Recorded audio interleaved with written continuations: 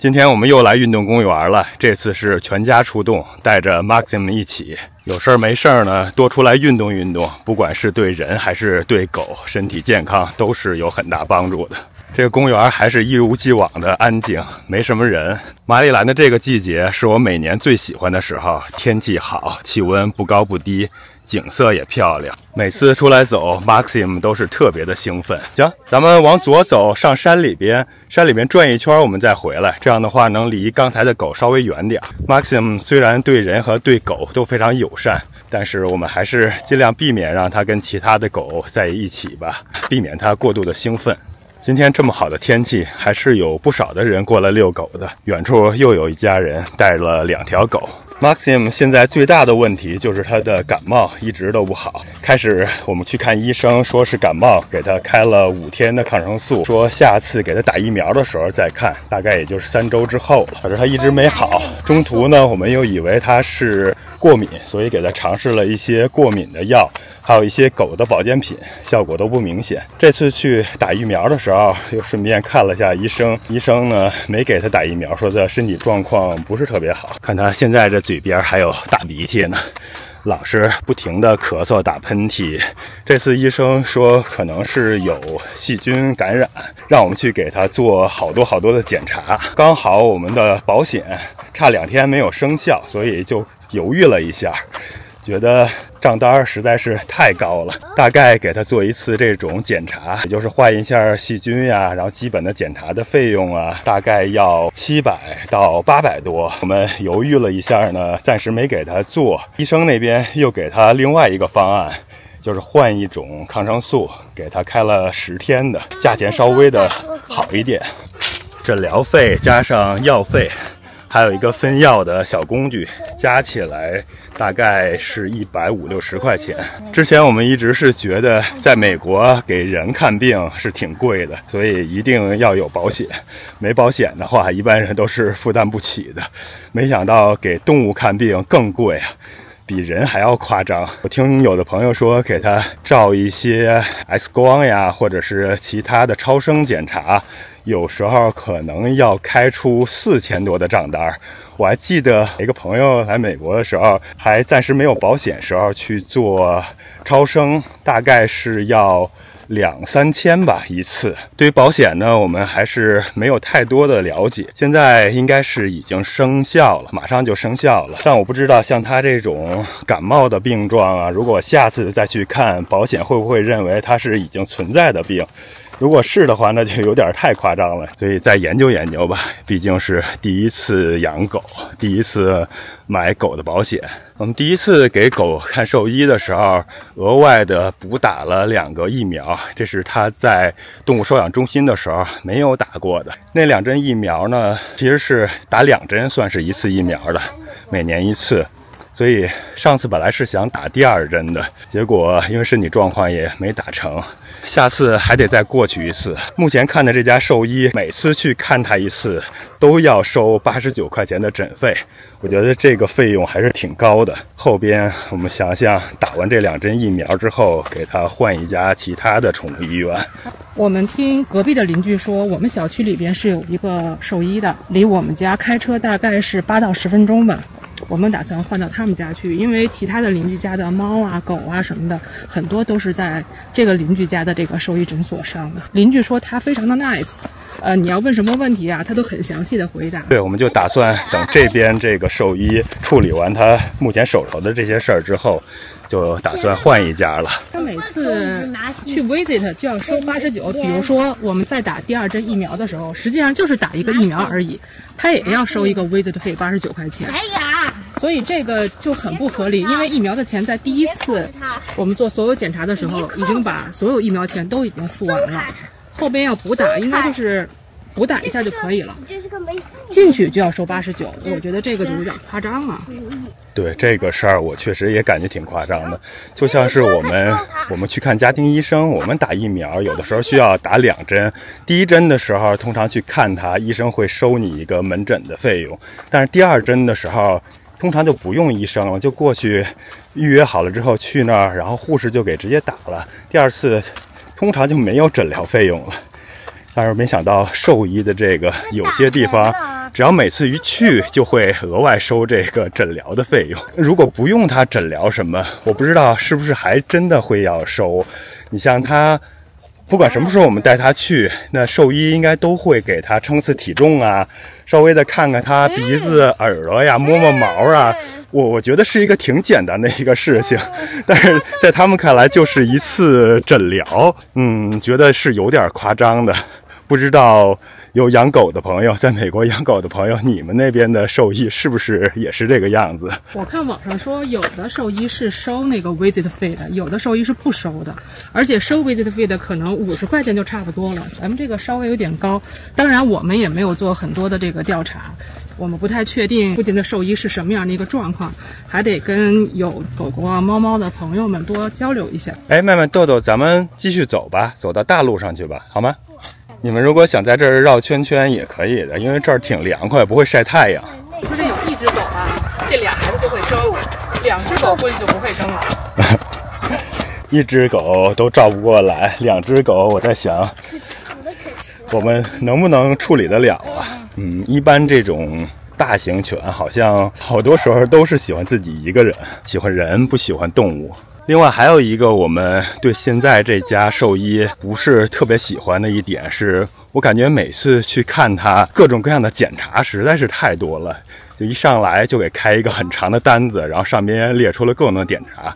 第一次的时候我们觉得还能接受，他做了什么血液检查呀、大便的检查呀、尿的检查，我不记得做不做了，反正是做了一堆的检查，检查结果是各方面都没有问题。第2次的时候，为了看这个感冒呢，又是开了一长溜的单子，做各种各样的检查。这感觉有点像以前在国内的时候看病，上来之后一个感冒，先给你去照个什么 CT 呀，或者什么其他的毛病啊，先去照个核磁啊，就有点这种感觉了。所以我们打算去邻居家那边找一下第2个建议吧，看看我们邻居家的这个他是怎么说。因为一般你要在治疗之前，他都会给你出一个大概的这个预估，你要是觉得可以接受、愿意接受治疗的话，就可以付钱然后接受治疗了。如果2个医生都说需要这么多检查，那我们就做。但是如果第2个医生觉得那些都是过度的、没有必要的，那我们就不要花这个冤枉钱了，因为确实还挺贵的。他给的那个估价是700多到800多。为什么会有这个100多的这个范围呢？就是因为如果查出来第1个有什么问题，然后还要再做第2个，然后这些做完了之后，他的治疗或者是更后一步的检查，他要看这个结果，然后才能确定。有车了啊，前面要小心了啊！哦，这块的景色可真漂亮啊！麦麦，你回头一下，爸爸给你拍一个视频，非常漂亮这一块。Maxim 一这样兴奋就不听话了，你看瞪着小朋友跑。我们停下来让他坐一会儿。Maxim sit， 冷静一下好吗？别玩太疯了，你玩疯了就不听话。感觉训练狗啊还是相当有难度的，尤其是像这种大狗。不知道以前它经受了什么样的这种训练了，好多指令它不是特别的听。尤其是一兴奋了就什么都不听了，但总体上还是一只比较好的狗，希望后边能训练得更好吧。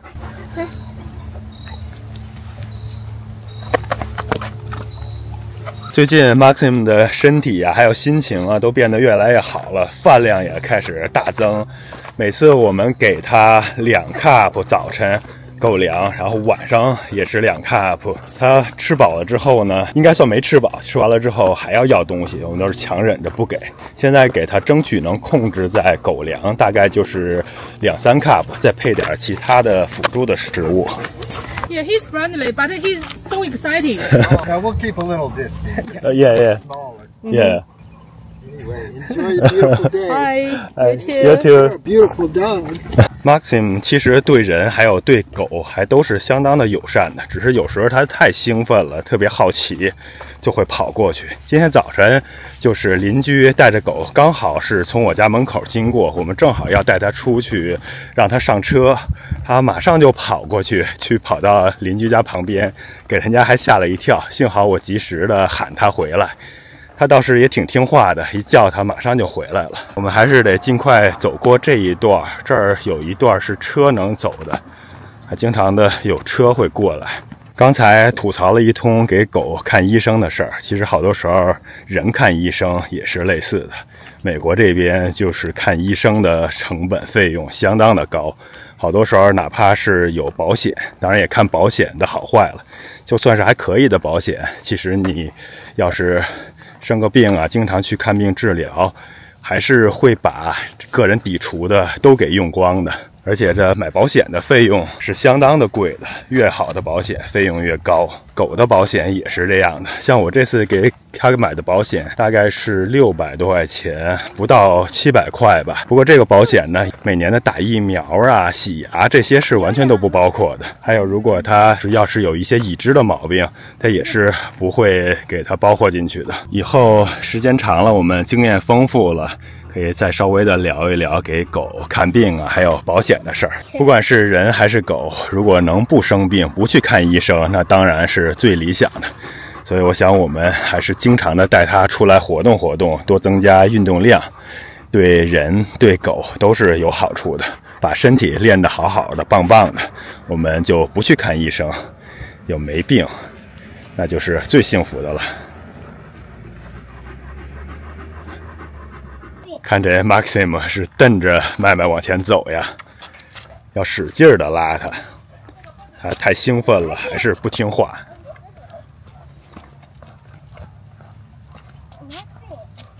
之前看有朋友留言说，这只德牧它的体重是有点太重了，会对它的关节啊还有身体造成负担、造成影响的。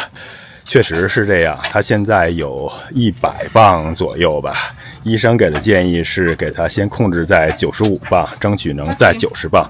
我看它像它这种犬类，大概比较好的体重应该是70到90之间。我们第一步看看争取能给它维持在90磅。他也想去豆豆那儿喝，那个你喝不了，你得喝这儿。Maxim， 喝水。你不可能像哥哥那样喝呀。看豆豆趴这儿喝水 ，Maxim 也想过来试试。刚才豆豆被狗拽了一下，现在心情不好了，正管妈妈要棒棒糖呢。这小孩啊，跟狗似的，给他点treat，一下心情就会好了。经常关注我们频道的朋友，可能也注意到了，我现在比2年前已经是瘦了好多了，大概有40-50磅了吧。也是通过不断的锻炼呀，跑步啊、走路啊。燃脂的那种运动啊，还有一些有氧的健身的运动，当然也离不开控制饮食，多吃蔬菜，多吃蛋白质，少吃碳水和脂肪。体重降下来之后，一个特别明显的感觉就是身体轻松了，各方面的机能也变得越来越好了。最主要的是化验的各种指标，比如说常见的血糖啊、血脂啊、血压呀、胆固醇呀，这些东西都是完全正常了。其实我当时下决心减肥减脂，一个最主要的原因就是因为指标都已经快3高了，虽然不太严重，但是各项指标呢都已经是超标了。功夫不负有心人吧，虽然中途也是经历了一阵儿的反反复复，中途也尝试了各种各样的减肥减脂的办法，但最终呢结果还是好的，有起伏也有下去。现在趋势基本上已经平稳了，体重维持在目前的状态已经有好长时间了。而且最关键的一点呢是，现在也不用像以前那样有事没事的就出来跑个10公里、20公里呀，当然是燃脂慢跑了。还有就是不用像以前那样严格的控制饮食了，现在差不多可以恢复正常状态了，只需要少量的一些适当的运动，再加上饮食稍微的注意一点就可以了。减肥减脂最关键的就是我们最常见的2点：管住嘴，迈开腿。开始的那段过程中可能是挺难的，相当的有挑战，要咬牙坚持，要有毅力。但当最后你的身体达到一个平衡状态之后呢，就变得很容易了，就是一种自然而然的事儿了，也是挺轻松的了。我相信 Maxim 慢慢的也能达到这种平衡的状态，身体变得棒棒的。把饮食和运动合理的调节好，争取少去医院，少看医生，这样的话，不管对人还是对狗，从身体健康、心理健康，还有钱包的角度，都是有大大的好处的。我们以前没有 Maxim 的时候，带豆豆妹妹来早晨跑步，跑完步就是在远处这个房子下边，稍微的吃一点零食，吃 picnic。他们俩可开心了。这小孩子就是出来的话，总要有点好吃的。看现在的叶子都是变红啊，变黄啊。秋天到了，风景特别的好。我们这一带我最烦的，就包括我家院子里，就是这种小飞机，老是有小飞机在飞，好像附近有这种飞行训练学校。前一阵子呢，有一个特别火爆的视频，是 Dr. Goobie。麻省理工毕业的，大概有40来岁，是学医的，有10年吧，神经外科医生。他的收入呢还是挺高的，看起来家庭啊也比较好，社会地位什么的都不错。突然辞职了，他就讲述了一下为什么辞职，为什么不想做这份职业了。他其中有几个观点，我觉得还是感同身受的。其中一点是说，他在学医的时候是为了治病救人，但是发现很多的手术啊，还有药物，好多时候都是只有部分的缓解，没法治疗根本。就比如说这房屋漏水啊，这医生只能处理淋坏的墙壁，修复重建就是再好也没有用。他觉得真正有效的治疗，一是健康饮食，也就是要吃少油低盐的食物，多吃蔬菜水果这类的，然后多运动，放松心情，学会有效的解压，还有就是好好睡觉，要睡眠好。其实他的这些观点和我这2年多来减肥减脂的理念和实践是差不多的，都是老生常谈的道理，没有什么太多值得说到的地方。贵就贵在能不能坚持住，能不能一直做下去。他还提到了一些医疗体系的问题，比如说医院要想赚钱，医生要想维持高收入，那开药啊，做手术啊，就是必不可少的。而且很多时候，如果把这些和赚钱绑定起来，那肯定是越开药治疗啊，越多的手术赚钱越多。尽管很多时候这些步骤不一定是需要的，但是医生很少会告诉你，你要多吃健康的饮食啊，多运动锻炼身体啊，少来我们的医院啊。当然并不能苛求医生啊，因为医生的本职工作嘛，就是要治病救人。健康饮食啊，多运动啊，保证睡眠时间和睡眠质量，这些预防性的措施，并不意味着说你生了病不去治疗。有病的话，还是要按科学的方式治疗的，只是说治疗并不是一个唯一的手段。我们还是争取能做到，能不去医院就不去医院，能不生病就不生病吧。我的亲身实践已经证明了，当把体重减下40-50磅的时候，当体重恢复像我这个身高和年龄的正常体重之后呢，真的是身体各项指标还有各项机能都达到了一个特别好的状态，整个人呀，不管是从身体还是从心情，一下状态就好了好多。所以这种预防呢，还是相当有用、相当有效果的。我会人害怕狗吗？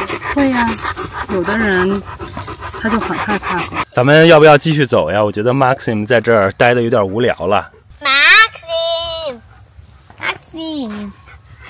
Maxim catch。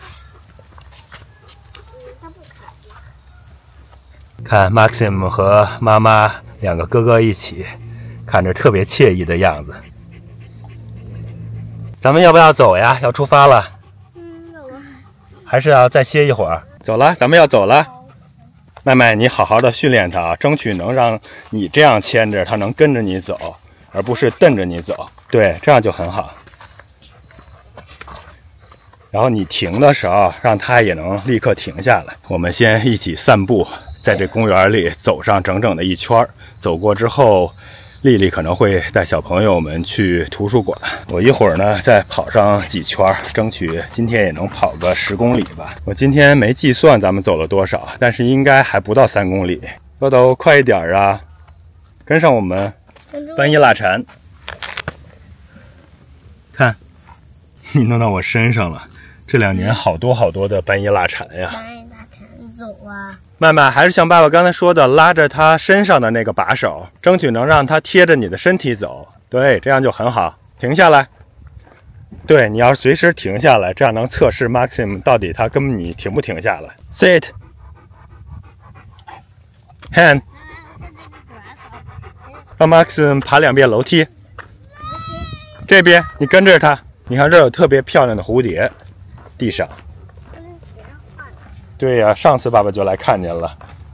妹妹，你带他上去，然后再下来啊！我在这等你。麦麦和 Maxim 下来。对，麦麦，爸爸告诉你，如果你遇到人的时候，要用手拉着 Maxim 背上的那个把手，把它贴在你旁边，好吗？不要这样，让他能出去。刚才带着 Maxim 去跑了一圈，大概也就跑了3公里左右吧。我是刚刚微微出汗，但是感觉 Maxim 已经跑不动了。他中途还去拉了个臭臭，我又翻回来把他的臭臭丢到垃圾桶里面一趟。看看 Maxim 累的，刚刚喝了水，气喘吁吁的。这狗跑长跑啊，是完全跑不过人的。妈妈带着小朋友们开始 picnic 野餐了。今天不是从家里带的吃的，今天是在旁边买的 Subway。小朋友们已经吃上了，我们吃饭也给 Maxim 一点东西，他的磨牙棒。Maxim， 给。他好像有点累，需要休息，对这磨牙棒没有太大的兴趣。水是喝了好多呀。今天应该是能吃个好饭了。看远处的停车场，现在不到下午的2点钟，还是停了好多的车。那边是有训练和比赛，好多的家长陪着他们的孩子。看远处的那些树，上面的叶子已经是变红变黄了，还是挺有感觉的。今天遛狗的人还真是多呀。那边又有2只大黑狗，天气好啊，真的是太适合户外活动了。麦麦今天吃这 Subway， 吃了3/4 footlong。是吗？对。咱们俩没有了。没有，没关系，待会儿再去买一个。我没想到他能吃那么多，以前他最多吃1/4，他今天居然吃了3/4。我不怎么能。这不就是半大小子吃穷老子吗？给我吃。好，那我们只好等会儿再去买了。Maxim 呢，我觉得还是有潜质带他出来运动的，但是跑太长太远应该是不太行。我觉得锻炼这种间歇跑应该还是不错的。它是比较适合一会儿快跑一会儿慢跑，刚好能适合间歇跑的节奏。这是一个运动公园，来这儿运动啊休闲啊还是非常惬意非常有感觉的。Maxim 活动量大了，一直口渴，刚刚喝完之后马上又要水喝。Maxim 这是没开的。现在想吃了吧？歇过来了，终于开始磨牙了。